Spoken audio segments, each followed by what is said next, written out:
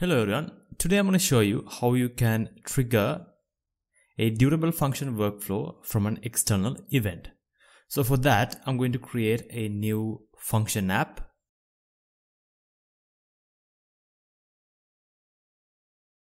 And here I'm going to select durable function orchestration like this, and I'm going to click create.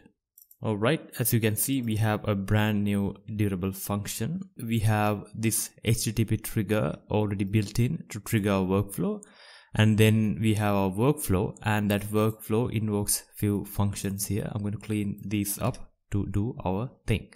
So I'm going to clear everything here, and I'm not returning anything from my orchestrator. Now, I believe you have an understanding of what durable functions are. So basically with these functions you can easily wait for external events. No thread is halt. Alright, let's see. I want to get a parameter when this function is approved. Let's call it approved.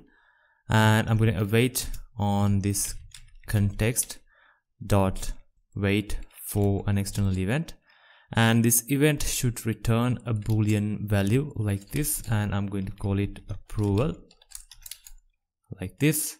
And if this has been approved, I want this durable function to print a message, and otherwise it should print that as well. And for that, I'm going to introduce this activity function like this. It's basically printing a message on the screen, and I'm going to invoke it from this durable function here. And I'm going to paste it here as well, and then I'm going to change this to no like this. Alright, our durable function is ready now. The next thing that I'm going to do is I'm going to introduce another HTTP trigger that will raise the event of approval to my workflow. So for that, I'm going to introduce another HTTP trigger like this. So let me copy and paste it here. So basically it is no different than this HTTP trigger. So basically what I'm doing is I'm reading this instance ID. As you can see, when this workflow gets created, it will return an instance ID. So basically all these durable function workflows have an instance ID. So to complete the approval, I need that instance ID. Because of that, I'm getting that instance ID from this HTTP endpoint that I'm creating to approve the workflow.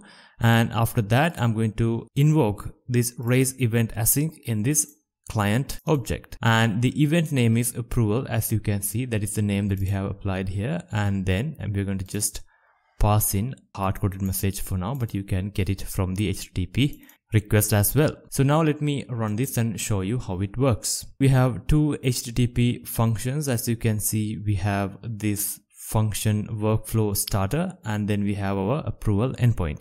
So first I'm going to invoke this endpoint here. First I'm going to invoke this HTTP endpoint here to start our workflow, and after that I'm going to invoke this to continue workflow execution by approving the workflow. Now let me copy this, and I'm going to open my Postman, as you can see, and I'm going to paste it here. So let me execute this function. Alright, as you can see, I have just received few information, and one of them is the instance ID. There are many ways for you to find this instance ID. So basically we have executed. So now basically we have started the workflow. The next thing that I'm going to show you is how you can approve it. So for that, I'm going to copy this endpoint here, and I'm going to paste it in the next tab of Postman, and I'm going to change this get to post like this. And after that, I'm going to change the body to raw message like this. And the next thing that I should do is I'm going back to the first tab, and I'm going to copy this instance ID of that workflow, and then I'm going to paste it here, because that is how we are receiving it. As you can see, we are just reading the whole message, whole body of the HTTP request, and then we are raising that event. So I'm going back to my Postman. Let me raise this event. Alright, as you can see, we are seeing the message. You said yes because we have approved the workflow. And this is how you trigger a durable function workflow from an external event. Hope you learned something new today. If you have any questions or comments, you can leave down below.